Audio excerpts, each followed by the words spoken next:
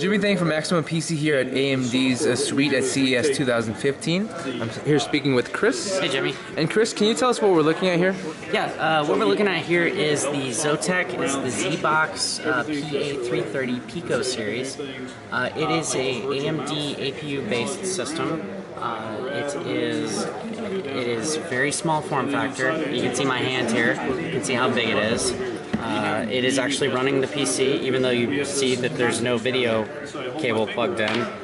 All I have plugged in right now is just the power. I'm going to plug the mouse back in here. And so how's it getting the visuals? How is it getting the visuals? It's getting it through this screen beam here, so it's actually Miracast. Oh, okay, gotcha. So Windows 8 and Miracast. Do we have options for a straight HDMI or anything like that? Yes, you do. So there's HDMI.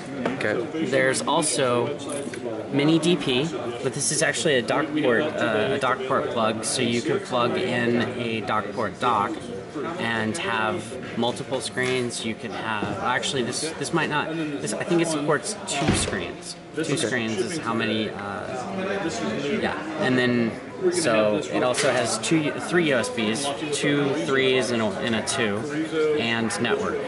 Gotcha. And this is running full Windows 8. Full Windows 8, yes. I think I'm running Enterprise right now. Gotcha. I had a code for that. And we've kind of seen this this before. I was here at here 1 year ago exactly. And it sort of before this it was sort of known as the AMD Nano PC, if you will, right? Correct. It's sort of evolved a little bit. Zotac's picked it up. Yeah.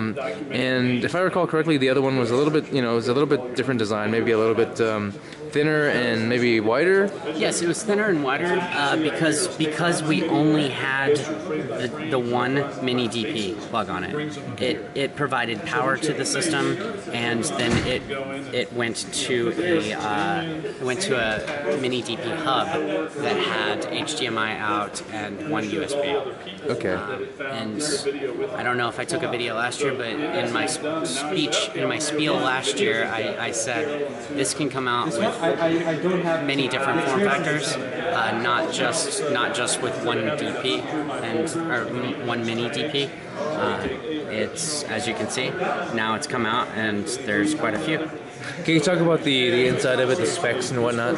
Yeah, the specs, it's a AMD A4 Micro 6400T APU. Kind of a mouthful. Yeah, so it's an APU, which means the R3 series graphics is built onto the APU. And it has 2 gigabytes of DDR3 memory with an optional 4 gigs. It does come with a VESA compatible mount, and this one I believe comes with 32 gig eMMC, which I don't know what that stands for, but it's basically a small SSD chip, and that can be upgraded to 64 gigs. So who is this exactly for? I mean, you said it has APU in it, which so there's going to be some graphics capability on there. Is it supposed to be meant for gaming? Is it sort of like a Chromebox type of situation? Yeah, it's more of like a video player slash. You'd use it for like kind of everyday use, not really. It's not really built for intensive gaming. It's built mainly for like you could play like some mainstream games. I know we've put FIFA, like the FIFA games run really well at low settings. Most of any of the mainstream games that you're going to play are going to run at low settings, but it is because it has Radeon graphics in it.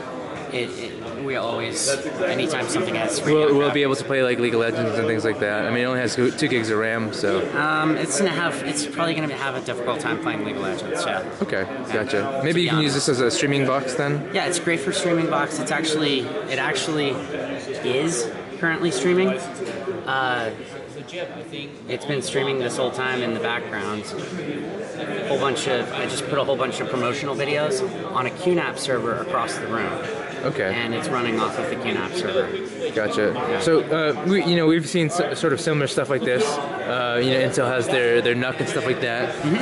We've played around with the Gigabyte Bricks Pro, which uses Intel, and the one issue with that is it runs really hot because it's such a small form factor. Yeah.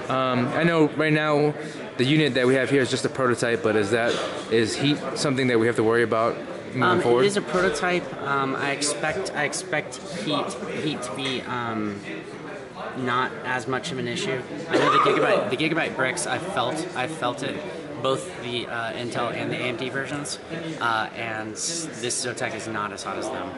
Okay. And when can users expect to be able to purchase this? I don't know if Zotac has actually announced that. Okay. Maybe. Yeah, I don't want to speculate, actually. Gotcha. And I'm guessing no price point at this point? And they haven't released a price point. The only thing I know is that our competitors do already have out a version, and it's about $189. So generally, we're... Possibly in that range. Yeah, generally we're about the same or the cheaper choice. Gotcha. Cool. Thanks, Chris. Thank you. Yeah.